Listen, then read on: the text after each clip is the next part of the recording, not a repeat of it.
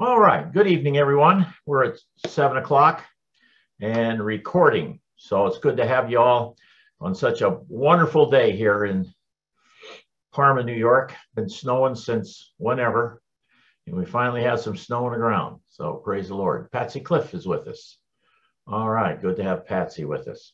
Okay, let's do this evening. Let's go over to Leviticus chapter 23. We've been studying the feast days. All right, and I should say times of the feast. And does anybody remember who these feasts are, who they belong to? Any idea? God. God. They're God's feasts, not Israel's feasts. They're God's feasts. Okay, so they're called the feasts of the Lord, as we see that. So let's go over to chapter 23 and verse number 9. I'll read down through verse number 14. And this covers what we call the first fruit, the feast of the first fruit, all right, or first fruits. So in verse 9 says, Then the Lord spoke to Moses, saying, Speak to the sons of Israel and say to them, When you enter the land which I am going to give to you and reap its harvest, then you shall bring in the sheaf of the first fruits of your harvest to the priest. He shall wave the sheaf before the Lord for you to be accepted. On the day after the Sabbath, the priest shall wave it. Now, on the day when you wave the sheaf, you shall offer a male lamb 1 year old without defect for a burnt offering to the Lord. Its grain offering shall then be 2/10 of an ephod of fine flour mixed with oil, an offering by fire to the Lord for the soothing aroma, with its drink offering 1/4 of a hin of wine. Until the same day, until you have brought in the offering of your God, you shall eat neither bread nor roasted grain nor new growth.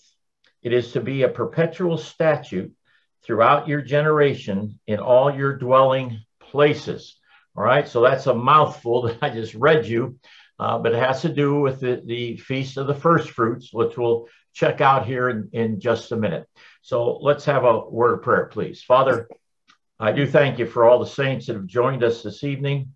I pray that your word would be a blessing to them tonight.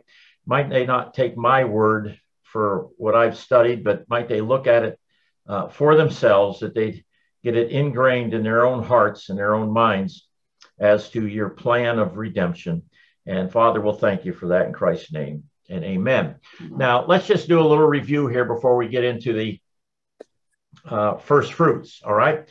Now, we understand, according to verse number 5, that in the first month, on the 14th day of the month, at twilight is the Lord's Passover. And this is where we started. The Passover starts everything on the 14th of the first month. Now, the first month is either Abib, according to the Canaanite calendar, or it is Nisan, according to the Babylonian calendar, which the Jews picked up with the Second Temple. Okay, as we see this. So we know that the Passover in our studies was the day that the Lord went to the cross and he died and he was interred. He was buried, all right, on that day. Now, let me make a little correction of this, because last week I said I believed it was on the Thursday that this occurred. But that can't be, because he has to be 3 full days in the grave, before he raises from the dead. So it's going to be on a Wednesday. All right. And I believe that for years. But at any rate, Wednesday, Passover, Thursday, then will be the first day of the unleavened bread, which you'll see here in a moment. Friday, nothing is recorded about it. Saturday's the regular Sabbath. And then on the first day of the week is going to be the first fruits, Feast of the First Fruit, right? And it's going to be that way every year that they begin to celebrate this, if you please, all right? And remember, what does Passover represent? Well, according to chapter 12 of Exodus, verses 3 to 6, it represents redemption. Remember the angel, we call it the death angel, came, and the firstborn of all the humans and the animals in Egypt were slain.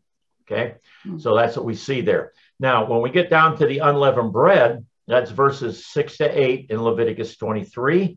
That begins on the 15th of the month, all right, and it runs for 7 days. The first day is a Sabbath day. The last day is a Sabbath day, all right? Now, what does the unleavened bread represent to us, as we saw? Well, it's freedom from slavery in Egypt and the world, as we look at this. And so there was to be no leaven to be consumed during that time frame. Leaven is nothing. We talked about that last week. Someone says it was bubbles, that come up in the bread. And, when I go to, I hate to tell you this, but when I go to Subway, when I travel with the brochures and stay overnight, I usually have my evening meal at Subway. And I always get a flatbread sandwich, okay, instead of the puffy stuff.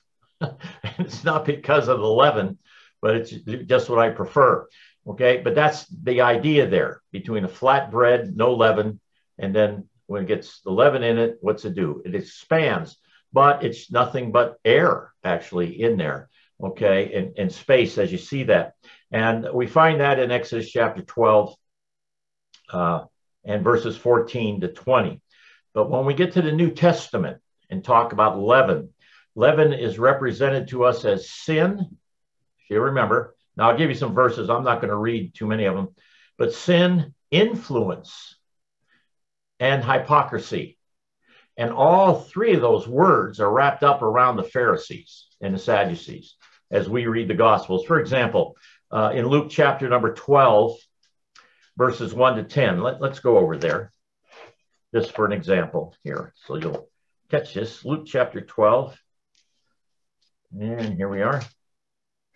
Let's notice verses, I'll just start reading. It says, under these circumstances, after so many thousands of people had gathered together that they were stepping on one another, he began saying to his disciples, first of all, beware of the leaven of the Pharisees, which is hypocrisy. Okay? No. Hypocrisy. Now, we could read all the way down to verse number 10 if you wanted, okay? But we don't need to do that. You can do that yourselves. Then we noticed Galatians chapter 5. Let's turn over there. All right. Galatians chapter number 5, please. And I believe we want verse number 9, where it says, a little leaveneth the whole lump of dough, right?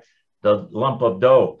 Now, the context here begins in chapter 4, verse 21, where we have the story here of Abraham had two sons, the one by a bondwoman and the other by a free woman, if you'll remember that, okay? Hagar, down in verse 25, is Mount Sinai in Arabia and corresponds to the present Jerusalem, for she is in slavery with her children. Now, notice what he says. Paul's writing this, so there's a time frame here. And when he's writing this, he's saying, hey, listen, Jerusalem is in slavery. They haven't recognized what these feasts mean and what Christ has accomplished for them. So they're still in slavery, actually, to the old covenant. And that's what this is all about, okay? But the Jerusalem above, verse 26, is free.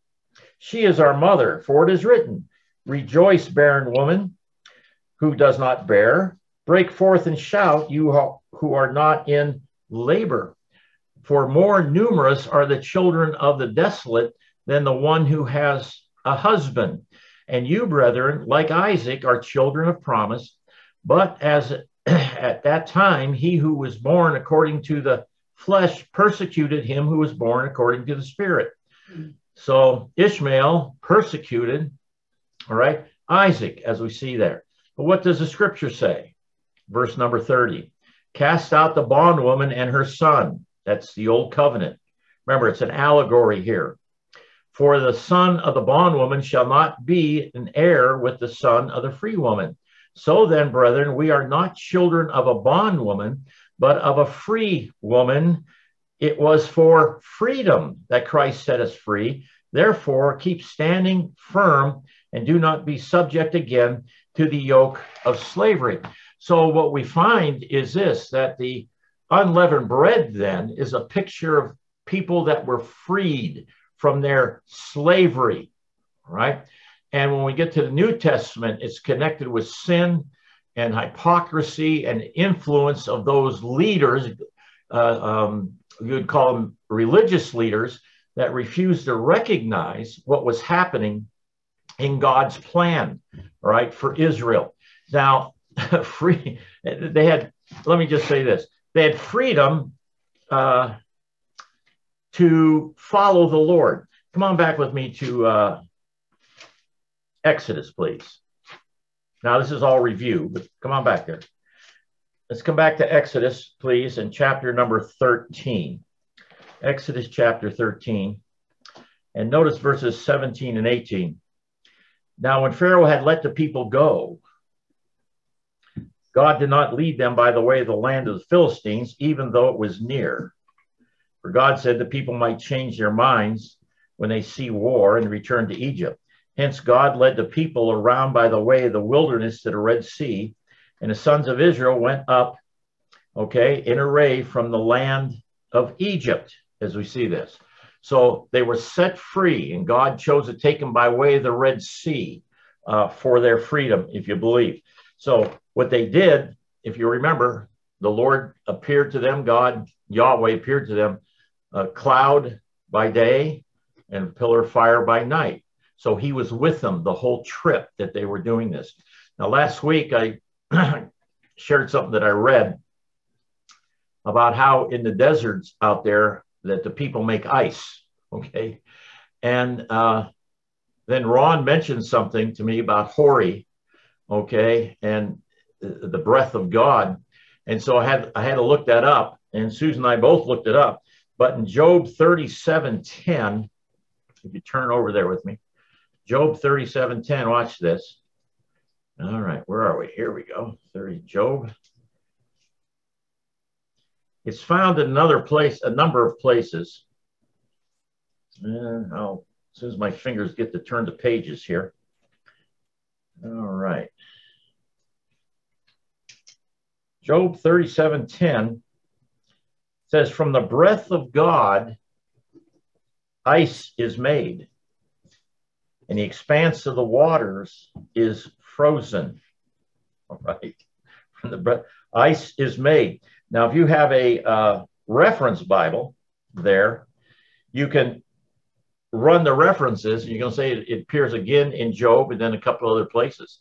And what we were saying is this, or what I said from what I read, and it was from a Jewish commentary, is that when Moses, struck the Red Sea with the rod or lifted it up there, and the breath of God began to blow, that actually what was holding the water up was the breath of God, which is ice.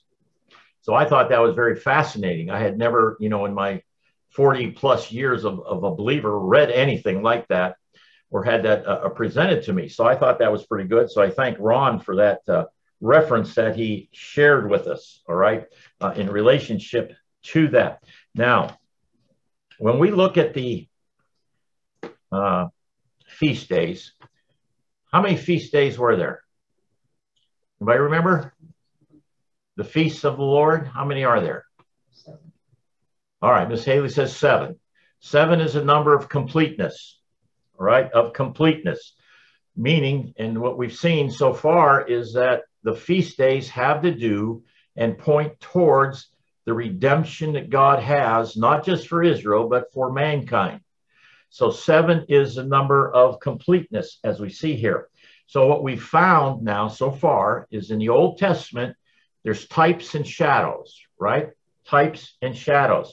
And if you look at, think about this. Whenever there's I've got to officiate, I would say, at a wedding. I've never married anybody. A man and woman marry each other, right? To officiate that, there's always a rehearsal the night before or a couple nights before. So people know what's going on. Well, look at the types and shadows as a rehearsal. So in the Old Testament, you see the rehearsal of what's going to take place when the Lord comes, see? And then the Lord will fulfill all these feast days, okay? To the total plan now of salvation as you look at this. So they all point then to the Messiah. Let's go to Acts, if you would, in chapter 17. Acts chapter 17. And just notice verses 1 and 2 with me. Let me give you a couple verses here. Actually, 1 through 3. Now, when they had traveled through Amphipolis and Apollonia, they came to Thessalonica, where there was a synagogue of the Jews. And according to Paul's custom, he went to them. For 3 Sabbaths, reasoned with them from the scriptures, explaining and giving evidence that Christ had to suffer and rise again from the dead, saying, this Jesus whom I am proclaiming to you is the Christ. Now, what scriptures was he using? When we get to Acts 17, Paul hadn't written any yet. None of the New Testament had been written. So what scriptures is he using? Well, he has to be using the Old Testament. Thank you very much. Okay, the Old Testament is what he's using. Notice chapter 18 with me in verse 28. Okay, 18:28, last verse. For he powerfully refuted the Jews in public, demonstrating by the scriptures that Jesus was the Christ. Now, again, this is Paul. Okay, this is Paul. Come on back to John chapter 5. Any of you folks have been with us since the beginning, you remember a verse that used to hang over the side door? It hung there for 30 years. All right. Notice verse chapter 5, John and verse 46. All right, 46. Here it says, for if you believe Moses, you would believe me, for he wrote about me. So who did Moses write about? Christ, about the Messiah. Didn't name him. But the verse we had is search the scriptures, for in them you think you have eternal life. It comes out of John. So the word scripture there, even in that verse, was a reference to the Old Testament. Okay, one more place here. Come over to Luke 24 with me, please. And Luke 24 and verse 27. Now, we remember the story about the road to Emmaus, where the Lord appeared and walked along with the 2 disciples. Then he revealed himself to them when he broke bread at their house, and then he was gone. And the 2 disciples went back to Jerusalem to tell the apostles what had happened. But when they got there, they found out that Jesus already appeared to them. Okay. But here's what happens. Notice verse 27. Then beginning with Moses and with all the prophets, he explained to them the things concerning himself in all the scriptures. Now, this is what Jesus did with the disciples when he met them after the resurrection. Okay. All the things concerning himself. And where did he get the stuff? From the scriptures, the Old Testament scriptures. So it's very important that you keep that in mind and remember that. The Old Testament, all right, shadows and types is a rehearsal of the New Testament fulfillment that's going to be fulfilled by, or was fulfilled, I should say, by the Lord Jesus Christ. Therefore, I think we can make this statement that the Torah, that's the first 5 books, okay, and the Tanakh, which is all the scriptures of the Old Testament, is a journey, okay, to a revelation of the one who will die on the cross. That one, of course, is the Lord Jesus Christ. And so the Old Testament gives witness to that, all right, and keep that in mind.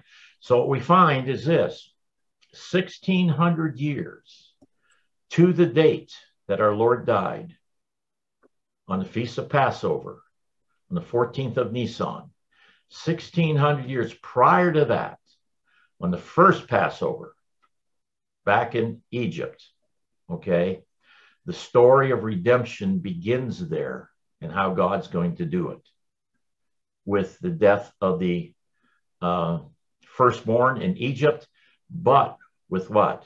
The freedom, the setting free of Israel, okay, of Israel.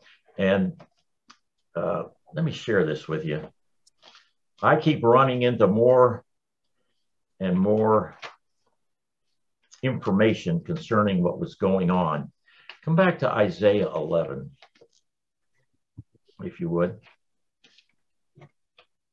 Isaiah chapter number 11. Okay, 8, 10, and 11. Yeah, I told my wife that today I was reading through a John commentary by Father Raymond Brown. It's in 2 volumes. It's 1,200 pages, very, very detailed. And Raymond Brown is he has a set of books out called The Day Christ Was Crucified. That's just as big as this John commentary.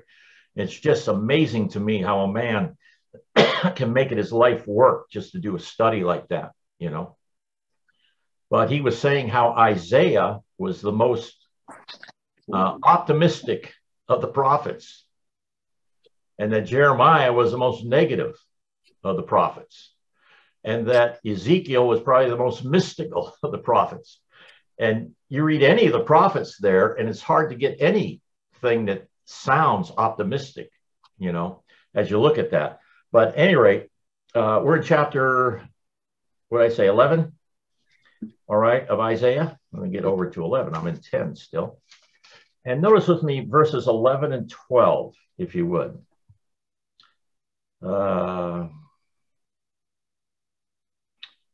Let's see, Isaiah chapter 11, 11 and 12. Yeah, this is what I want. Then it will happen on that day that the Lord will again recover the second time with his hand the remnant of his people who remain from Assyria, Egypt, Pathros, Cush, Elam, Shinar, Hamath, and from the islands of the sea. And he will lift up the standard for the nations and assemble the banished ones of Israel, and will gather together the dispersed of Judah from the 4 corners of the earth. All right, 4 corners of the earth. And I say, well, what are you talking about here? Notice what it says. Will again recover the second time with his hand the remnant of his people. When was the first time? Egypt. Out of Egypt. Now there's a second Exodus then, you see. Now hang in here with me, okay, as you look at this. Come back with me to Matthew. Now this is right within our study, the parameters of it, so I know that nobody's really in a hurry here. Okay, notice with me Matthew chapter 2. Talking about a second Exodus. Chapter 2 here of Matthew, and verses 14 and 15. So Joseph got up and took the child and his mother while it was still night and left for Egypt. Of course, they're leaving for Egypt because the angel tells them this, that somebody's coming to kill all the children that are 2 years and younger, right? All the boys. He remained there until the death of Herod. This was to fulfill what was spoken by the Lord through the prophet. Out of Egypt I called my son. That is not a reference to the first Exodus. That is a reference to the second Exodus when Jesus is called out. And it's found in Hosea chapter 11 and verse number 1. You write that down, you can look at it later, all right? And to me, I find that very interesting, right? And I say, well, I tell you, let's go to Hosea. Let's read it, as long as we're not in a hurry. Hosea chapter 11, verse number 1. When Israel was a youth, I loved him, and out of Egypt I called my son. Okay. Now, Matthew equates it to whom? The nation of Israel or to the Son of God? He equates it to the Son of God here. Okay. So let me see if I can explain this better to you. Come with me to Exodus 15. All right, Exodus 15. We need to get a better desk here. Wife. I'm working at an angle here with a lap desk here. All right, chapter 15 of Exodus.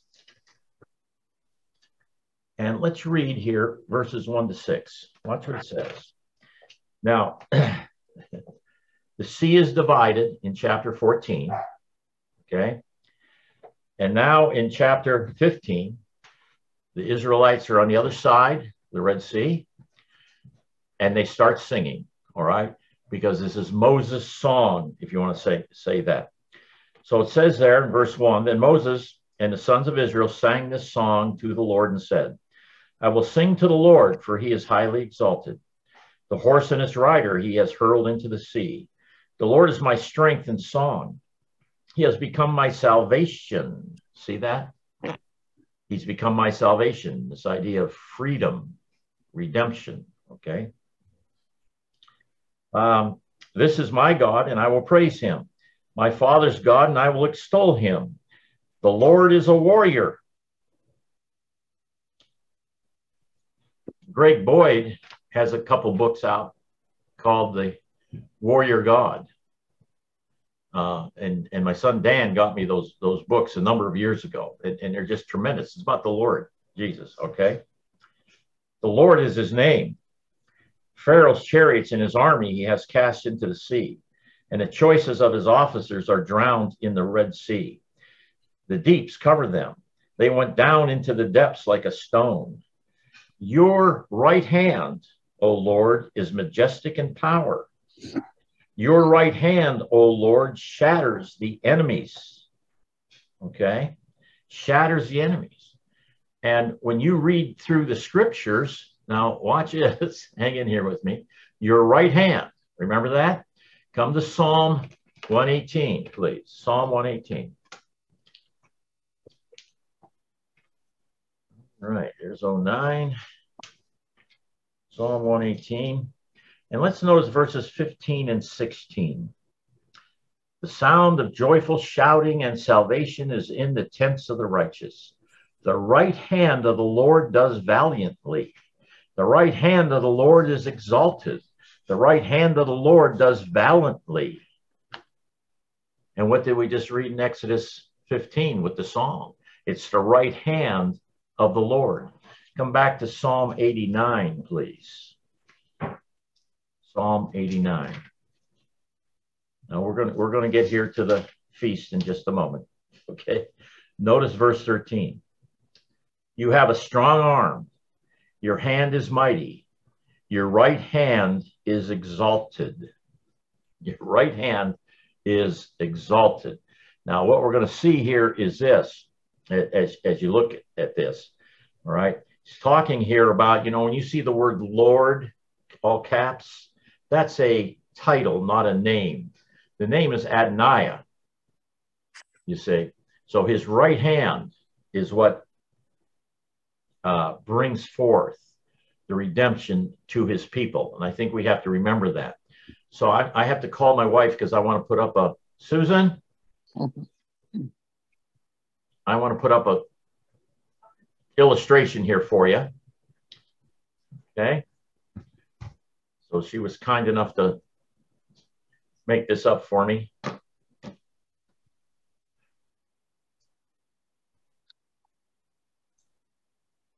Be patient with me now.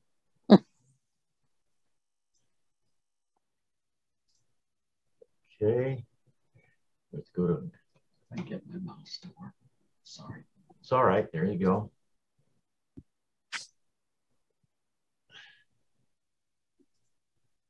All right. So they're seeing this over here.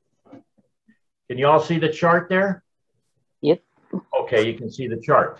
Now, good. Thank you, Susan. This will be up here for a few minutes. Now, what I did was this. Here's the 7 feasts that we see. Numbers 1, 2, 3, 4, Passover, unleavened bread, first fruits, and Pentecost are in the spring. Remember the calendar, God's new calendar that he began, in Nisan with Israel, has to do with the agricultural year, and has to do with the harvesting here in barley here in the first part. Then in the last three, the trumpets, atonement, and tabernacles, okay, also have to do with the harvest. And that harvest has to do with wheat. Now, here's what the interesting thing is, and see if you can just follow me in this. I want you to understand what's going on, all right? These feasts now were not celebrated by Israel, as we've seen in the past, until they came into a place that was chosen by God himself. And there's a number of verses that we gave you on that, to make a name for himself. And of course, that's the temple. See? So these feasts are celebrated in the temple. All right. So what we find is this, that in the lifetime of our Lord Jesus Christ, second Exodus, as a child, all right, and then to his public ministry, which starts how long later? 30 years later, right? There's a 40-year time frame for these feasts to be fulfilled by the Lord. All right? By the Lord. The first three take place, right? The cross work, then his burial, and then the first fruits, which we're going to talk about here in a few minutes. Then 50 days after the first fruits is what we call Pentecost. Now, as we look at this, these feasts take place in a 40-year time frame. Now, how long was Israel in the wilderness? 40 years. So we say that's a number of testing, right? The Lord in the desert tempted 40 days, that sort of thing. So as we look at this, what we find is this, if I can do this with you, and I don't know if this can't be correct. What we have is this, okay? Now I got to remember this. Forgive me. These aren't years, these are days. They're days. We got there, 55 I'm days. sorry. That's an error. And not, Susan misread that. 55 days and then 22 days. So once Passover starts till the end of Pentecost is 55 days. Then once trumpets comes and tabernacles finish, it's 22 days. Okay, y'all follow me there? Now, what we have is this then. The total time frame of this in relationship to our Lord is 40 years. From the Passover of his death to we call his coming again to tabernacles is a 40-year time frame, 30 AD to 70 AD. Okay, so as a result of that, there's 39.8 years between Pentecost and trumpets. And it happened, the trumpets, atonement, and tabernacles happened 22 years. Now, what happens is this is during the time when the Jews are celebrating this, but the Lord is doing something else. He's fulfilling it, just like he did Passover, unleavened bread, first fruits, and Pentecost. Okay, and then he's going to fulfill trumpets, atonement, and tabernacles. So we see the whole plan of God fulfilled there, okay, within these feast days. And that was the purpose of them. So they were in the Old Testament, a type and shadow, a rehearsal, okay? But when you get to the New Testament, what happens? It's a fulfillment of it. The Lord fulfills. Now, is that difficult to understand? Everybody got that? Okay. Try to make it simple. So Susan, you can come and switch this over, please. All right. And we'll get going here with the first fruits. All right. What time is it? 34. Yes, we have time, I believe. Okay, maybe we have time. We'll make time. All right. All right, here we go. So the first fruits then we see in Leviticus 23, verses 9 through 14. So let's come on back there. And we'll run through it real quickly, and then we'll tell you what it's all about and what it actually is talking about. Now, notice with me, first of all, verse 10. So speak to the sons of Israel. We're in Leviticus 23.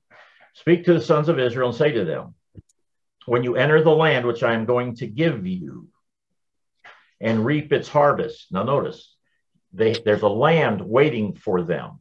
We know that to be Canaan. Okay? And reap its harvest. So when they come into the land, there's going to be a harvest waiting on them. Then you shall bring in the sheaf of the first fruits of your harvest to the priest. All right? To the priest. Now, what would happen, they'd go out and bundle some of the barley, tie it together, then they'd cut it, and then they bring this to a priest. Okay? Bring it to a priest. Now, notice verse 11. He shall wave the sheaf before the Lord for you to be accepted. So if they brought this first fruits and they were accepted of the Lord.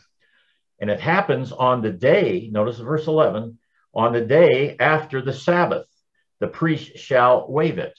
So that'd be the first day of the week, Sunday, not the Sabbath, Saturday. Okay, is what happens there. Okay, as you look at it. And they wave it before the Lord. Just write this down. I don't have time to read it all, but Deuteronomy 26, 1 through 10 shows us that when they did this and were faithful to do this, then the Lord would be faithful to bring in the rest of the harvest. Okay? And you find that in Deuteronomy chapter 26, verses 1 to 10. So this happened now on the first day of the week. First day after the Sabbath. The Saturday Sabbath is when it happened. Okay. Then in verses 12 and 13, it says, now on the day when you wave the sheaf, you shall offer a male lamb 1 year old without a defect for a burnt offering to the Lord. Its grain offering shall then be 2/10 of an ephod of fine flour with oil. Now which I'm going to read here in a minute, my Jewish Bible, study Bible says it's a gallon worth of materials here, okay? As you see this. Where am I? Okay. With oil, an offering by fire to the Lord for a soothing aroma. With its drink offering, 1/4 of a hin of wine, okay? 4th wine. Now notice what it says in verse 14. Until the same day, until you have brought in the offering of your God, you shall eat neither bread nor roasted grain nor new growth. It is a perpetual statute throughout your generations in all your dwelling places. So during this time frame, they could not eat of anything, okay, that had to do with the grain, as you see, until they brought that sheaf offering to God. Okay, now remember, it's in the temple. Now, let me give you a summary of this. This comes from the complete Jewish Bible, okay, that I've had now for a number of months. It's been a blessing to me, okay, on the most part, I'll say. But notice what it says here as we look at this, and I'll keep it as simple as I can. It says this day celebrates the first of spring, when the first of the barley harvest was brought as an offering to the priest in the tabernacle or temple. The lesson was clear. If God has been faithful to bless with an early harvest, then he will most certainly provide the harvest of later summer. Okay? The Jewish observance of this festival had varied throughout history. In the days of the temple, bringing the offering as thanksgiving tithe to God was quite an elaborate ceremony. The Talmud states that a priest would meet a group of Jewish pilgrims at the edge of the city and then lead them up to the Temple Mount. As they carried their offerings of the first fruits, the priest would lead a praise service with music, the Hail, Psalms, and dance. Now, the Hail are Psalms 113 through 118. As the worshipers arrived at the temple compound, the priest would take the barley sheaves, lift some in the air, and wave them in every direction. By doing so, the whole crowd would be acknowledging God's provision and sovereignty over all the earth. Now that's printed in the Bible here, but they got it from Mr. Edersheim, his book called The Temple. Okay, Edersheim has 4 or 5 excellent books out. One is called The Life and Times of Jesus Christ. And again, that's another 1,000-page book, and it's worth every penny it has. So there we see like a summary of what the Jews did, okay, of what they did. But what does it mean to us? Okay, what does it mean? Well, let's find out and see what the New Testament has to say. Come to 1 Corinthians with me in chapter 15. All right, 1 Corinthians, please, chapter 15. All right. Now let's pick it up in verse number 20, please. And I'll go down through 23. But now Christ has been raised from the dead. Notice what it says now. The first fruits of those who are asleep. For since by a man came death, by a man also came the resurrection of the dead. For as in Adam all die, so also in Christ all will be made alive, but each in his own order. Christ the first fruits. After that, those who are Christ at his coming. Okay, as we see this. So the harvest was consecrated in the temple by the priest. Now, what happened when Christ raised from the dead? Well, we'll see that in a few minutes when he went back to the Father and then came back down. He also was consecrated, but we'll see that here in a minute. Now, come back to Romans, if you would, in chapter 8. Now, I really don't know how much to share with you concerning this, but notice what it says in verse 23. Chapter 8 of Romans, verse 23. And not only this, but also we ourselves. Now, who's the we ourselves here? It's the believers in Rome plus Paul, right? Remember audience relevance? Got to keep that in mind here. And not only this, but also we ourselves having the first fruits of the Spirit.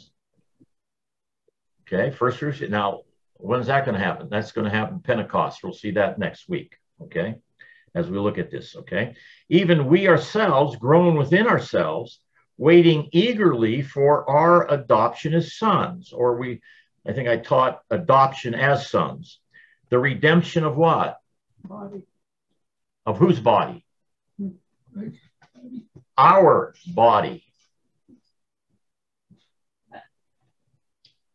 That's a plural, not an individual. Okay? The redemption of our body, talking about at this time frame, the very body, we call it the body of Christ. Okay? Not individual bodies, the body of Christ. That's important. We're going to get to that one day, okay, and share that with you. In fact, maybe I'll get to it tonight a little bit. I don't know. Let's come back to John 11, please. So again, we see the first fruit there, connected with the redemption of who Paul says our body, those folks that were there and alive at that time.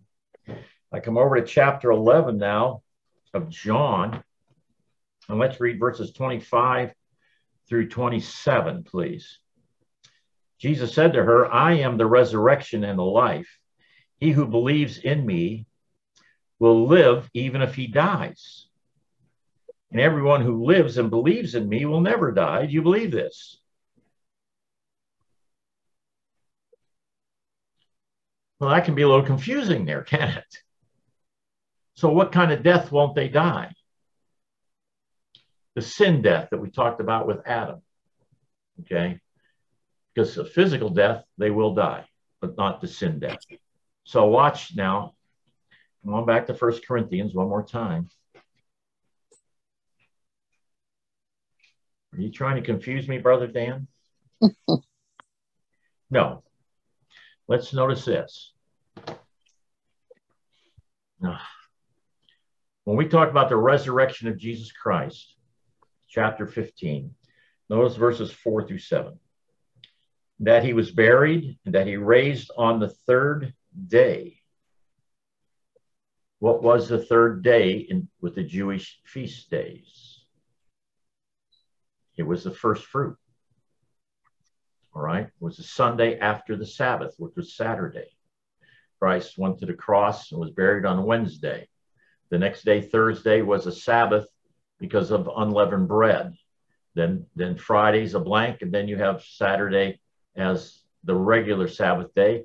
Then the first day of the week, the first fruits, Christ raises from the dead, right? Then it says this, raised on a third day according to the scriptures, and that he appeared to Cephas, then to the 12. After that, he appeared to more than 500 brethren at one time, most of whom remain until now, but some have fallen asleep. Then he appeared to James and to all the apostles, and last of all, as to one untimely born, he appeared to me also. So the Lord appeared to more than 500 people at once during that time frame when he was on the earth before his ascension, right? And what was that for? Okay. It was to encourage the saints, to let them know that these feasts are being fulfilled, right? To that date and time, the first 3 feasts had been fulfilled. Now, the apostles were told to wait in a room, remember that? For the coming of the Spirit, which we'll see next week, okay? And how that works. Now, when then, let me ask you this question. When were the believers raised? That we saw later on in 1 Corinthians. Okay, when were they raised? That's a question. Now, I'll say this to you. They were raised when the second Exodus ended. Now, when did the second Exodus end? Okay. Well, it ended, according to Daniel, write these verses down. Daniel chapter 12, verses 1 and 2. Daniel saw a great tribulation coming. Matthew 24:21, the Lord said this great tribulation is coming. When that tribulation, how's it end? When the Lord comes back again. Okay? It ends for the believers, not for everybody else, because that battle with Rome that the Jews were going through extends for another number of years. Okay? So it's very, very interesting. Now, let me just say this to you and see if you can grab onto this simply. All right? All bodies in the scripture that we saw raised from the dead, and there's a number of them, aren't there? I mean, the Lord raised Lazarus, a young lady, a young man, okay? And they were raised. But what happened to those folks? Was that a resurrection? No, they died again. They died again. In fact, if we, let's see, did I write this down? I don't know if I did. Yeah, I did. So I'll get to it in a little bit. But they were resuscitated and then they died again. So they weren't truly resurrected. All right. Remember this, in Genesis 3:19, God told Adam, you came from dust, and to dust you are going to what? Return. Now, let me encourage you to this end. As a futurist, what did I say? Turn to 2 Corinthians, please. Chapter 5. As a futurist, waiting for the coming of the Lord, I didn't believe anybody was raised from dead, and nobody that is a futurist believes that, because they're waiting, say, for the coming of the Lord. We believe that we slept in the Lord, okay? Paul uses that terminology. The Lord Jesus Christ uses that terminology. And the reason they did is because prior to the Lord's return, at the end of his second Exodus, okay, that's what was going on with folks. They were sleeping. Now, notice with me, if you would, 2 Corinthians chapter 5, and see if this makes sense to you. And again, this is something you can look at. You have a concordance, you have your Bible. For we know, verse 1 of chapter 5 of 2 Corinthians, for we know that if the earthly tent, which is our house, is torn down. Now, what's your earthly tent? Our bodies. Your body, your flesh, right? We have a building from God, a house not made with hands, eternal in the heavens. For indeed, in this house we groan. What house? This earthly tent. Longing to be clothed with our dwelling from where? Heaven. And who makes that dwelling? God. No human hands make that. Inasmuch as we, having put it on, will not be found naked. For indeed, while we are in this tent, we groan, being burdened, because we do not want to be unclothed, but to be clothed. In other words, we don't want to die. Nobody does, do they? In the flesh. So that what is mortal will be swallowed up by life, swallowed up by our tent that God makes. See? Now, he who has prepared us for this very purpose is God, who gave to us the Spirit as a what? As a pledge. Right? Simple enough to understand? There's nowhere that I can find in Scripture where there's a promise of the resurrection of the physical body. You have to eliminate 2 Corinthians chapter 5 in order to come up with that. Okay? Now, that's something for you to think about. I'm not asking you to believe me. Think about it. Read the Scriptures, see what happens. Okay? See what happens. Now, let me give you another note here as we go on.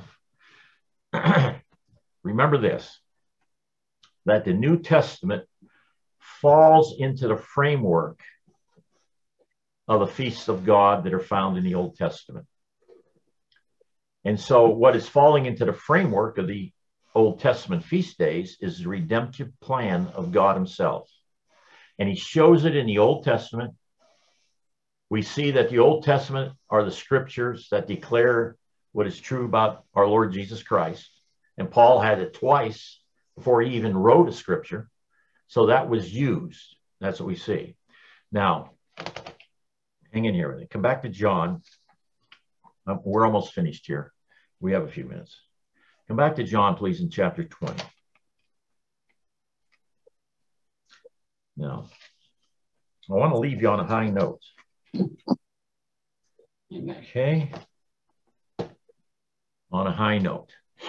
John chapter 20, and let's read verses 16 and 17. The story here is Mary Magdalene has come to the tomb on the first day of the week. And she sees the tomb is empty. She's heartbroken, right, as you see this. And in verse 15 it says, Jesus said to her, "Woman, why are you weeping? Whom are you seeking?" Supposing him to be the gardener, she says to him, "Sir, if you have carried him away, tell me where you have laid him, and I will take him away." Jesus said to her, "Mary." She turned and said to him in Hebrew, "Rabboni," which means teacher. So she recognized him when he said her name. Just like Lazarus. What did Jesus say to raise Lazarus, out from the dead? His first name. Okay. Jesus said to her, "Stop clinging to me, for I have not yet ascended to the Father, but go to my brethren and say to them, I ascend to my Father and to your Father and my God and your God." Mm-hmm. And Mary did what was told of her, verse 18. Now, why do you bring this up, Brother Dan? Quit clinging to me. He had to go to be with the Father. The high priest, I'll only say this to you. The high priest in the temple offered the last lamb. We talked about this last week. Remember, he brought it into the temple on his shoulders. And then for 4 days, the little lamb was sequestered right there, so nothing would happen to it. That's the last lamb that was offered during the course of the day, when 240,000 lambs were offered on that day when the Lord passed on, or was killed, actually, okay? I should say gave his life. He gave it voluntarily. But what we find is this. The high priest, after offering the last lamb on the Passover, went into seclusion so as not to be defiled before the feast of the first fruits. So after the high priest offered that little lamb, right, he went into the temple and didn't leave until the feast of the first fruits. Why is that? Because he had to come out and wave the sheaves. Now, here's what I found out. This is very interesting. I mean, this Jewish Bible is full of all kinds of information. The priests had a garden down in the valley of Hinnom, okay? Or Gehenna, I should say. And that's the garbage dump, right? Where people were cast and garbage was cast. But right next to that, they had a garden. And so what would happen is this. They grew barley and grew wheat. Not a whole lot of it, enough to celebrate the feast days. So once the last lamb was offered, the high priest went into seclusion in the temple. Then some other priests went down, and what they did is they wrapped barley, bundled it, but they didn't cut it down until the first fruits. They cut it down, they brought it into the temple. The high priest would come out and he would wave it before the Lord, okay, in every direction. Remember, we already read that. Now you say, well, what's the deal? Well, come over to Hebrews, please, in chapter 3. All right? Hebrews chapter 3, please. All right. Hebrews chapter 3, and let's notice verse number 1. Therefore, holy brethren, partakers of the heavenly calling, consider Jesus, the apostle and high priest of our confession. So who was the high priest that ministered in the temple? He was a type and a shadow of our Lord Jesus Christ. Come to chapter 5 with me, if you would. And let's notice verse number 10. I tell you, verse number 9. And having been made perfect, he became to all those who obey him the source of eternal salvation, being designated by God as a high priest according to the order of Melchizedek. Now, why wasn't he a priest after the order of Aaron? Because he wasn't a Levite, okay? Came from the tribe of Judah. So Christ then was a high priest. He still is a high priest, as we see this. And so when he came, he went up to the temple, okay, to the throne of God, I should say, okay, after leaving Mary. Don't cling to me, Mary. I still have to go up to my Father. I believe there's where he sprinkled the blood on what we call the mercy seat, or the throne of God, okay? Then he came down, and then he could be what? As we see later on by the apostles and stuff, he could be touched. Stick your hand in your hand into my wounds. Remember that? That sort of thing. So then he was good, just like the high priest, if we would say that. Okay. Now watch this. Come back to Matthew. Okay, let's do this. Get Luke 19 in one hand. I'm almost finished here with you, okay? Or with our study tonight, I should say. And Matthew 27. Matthew 27 with Luke 19. Now watch Matthew 27 and verses 50 to 53. Okay? 50 says, and Jesus cried out again with a loud voice. Matthew 27, 50. And yielded up his spirit. And behold, the veil of the temple was torn in two from top to bottom. The earth shook and the rocks were split. The tombs were opened, and many bodies of the saints, those who have believed in Christ, who had fallen asleep, remember the term asleep, were raised. And coming out of the tombs, now notice what it says, after his resurrection, they entered the holy city and appeared to many. So here you have a situation just like the Lazarus situation. Lazarus was raised, right? And then a couple of days later, they had a big dinner at his home, a lot of people there. And what did the Pharisees want to do with Lazarus? Anybody remember? It wasn't a great miracle to them. They wanted to kill him. Yeah. Just like they wanted to kill the Lord Jesus. Well, here we have, when the veil is rent, see, the earth quakes and the tombs are open, but it's not until the Lord raises from the dead that what happens. These folks come out of the grave, just like Lazarus did, and they go into the city so people could see them. Now, I believe they were resuscitated, but watch this. Come to Luke, if you would. Where do I have you go to? Luke 19? Yes, Luke 19. Notice verse 40, verse 39. Some of the Pharisees in the crowd said to him, "Teacher, rebuke your disciples." Okay. But Jesus answered, "I tell you, if these become silent, the stones will cry out." What are the stones here? What happened when the veil was rent? Earthquake, the grave open. What marks a grave? Headstone. A gravestone. And this finally makes sense to me. The stones will cry out. They're going to move aside so whoever's under can come up. Now, these are just things for you to think about, because what we're talking about in first fruits is actually the resurrection of our Lord Jesus Christ. He is the first fruit of those that raised from dead, as we saw in 1 Corinthians chapter 15. Okay, so what I've given you is many things to look at. Okay, I haven't gone in detail in any of them, actually, just an overview of what the Feast of the First Fruits are. Now, one more thing, and I promise I'll let you go watch your movie tonight or whatever you're going to do. Okay, have dessert. Come back to John chapter number 19. Okay, John chapter number 19. Let's notice, please, verses 38 and 39. Now, hang in here for this. You'll be disappointed if you miss it.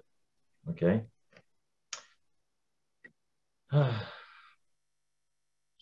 Verse 38. This is after our Lord gives up the ghost. Okay, gives the spirit back to the Father. And after these things, Joseph of Arimathea, being a disciple of Jesus, but a secret one for fear of the Jews, asked Pilate that he might take away the body of Jesus. Now, what goes through my mind is these Jews that were disciples of Jesus had a fear of Pilate. You know, all the apostles fled, didn't they? As we remember, okay, fled. But here, perhaps Joseph of Arimathea knew Pilate, maybe from a party or something, I don't know. But watch what it says. And Pilate granted permission. So he came and took away his body. Nicodemus, who had first come to him by night, John 3, also came bringing a mixture of myrrh and aloes, about 100 pounds weight, to prepare the body of the Lord for burial. Now, Joseph of Arimathea had a sepulcher reamed out of the rock for himself and had a stone that was able to be rolled over it. And I can imagine Pilate saying to him, after all that money you spent on a place to be buried, you're going to allow a criminal to be put in there and buried? You know what Joseph tells Pilate? He says, it's no big deal. It's only for the weekend. And I'll close with that. Well, somebody understood it. Only for the weekend, you know? So Joseph would be buried in it again, you see. And that's what happens. So I hope this was a blessing to you. I'm trying to condense these studies the best I can, even though we've been going an hour for the last couple of them, okay? So Passover, unleavened bread, first fruits. We had that all taken care of. 50 days from, if you read Leviticus 23, from the first fruits is the Feast of Pentecost. And that's what we'll look at next week. Okay. So listen, I have a phone number. You want to call me or text me, you do that on any questions you have, and it'll be glad to have you. Now do this. Keep my son Dan.